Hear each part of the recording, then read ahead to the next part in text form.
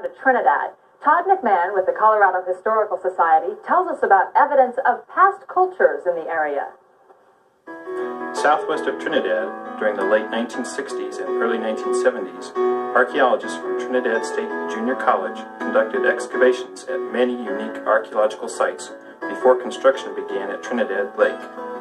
Approximately 750 years ago, the native peoples who lived here possessed a culture that had close ties to the Pueblo Native Americans further south in what is now New Mexico.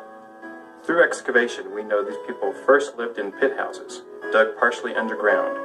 Then the rest of the house was built above ground. Later at this site, these walls show that adobe homes were built. And finally, stone houses were built here. These homes had more than one room attached.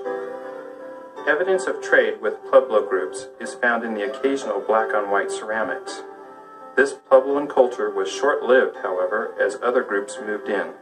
Sites inhabited by other groups have been found in this area that date to later times. One such example of these later prehistoric sites is an interpreted teepee site, which you can visit in the picnic area of Trinidad Lake State Park. But archaeologists are unsure if these stone circles were indeed the stones left after holding down the hides of teepees. They point out that the walls of the circle are too high, and during excavation one of the circles had rows of stones radiating from the sides, forming spokes.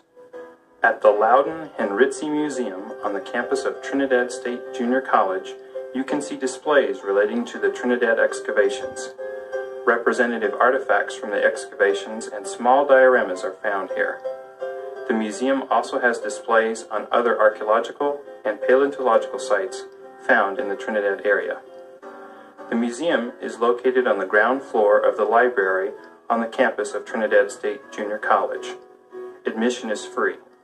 For information, call 719-846-5508.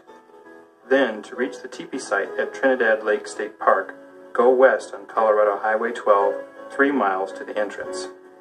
This Colorado Historical Moment is brought to you by the Colorado Historical Society, the Louden-Henritze Archaeology Museum, and the Trinidad Lake State Park.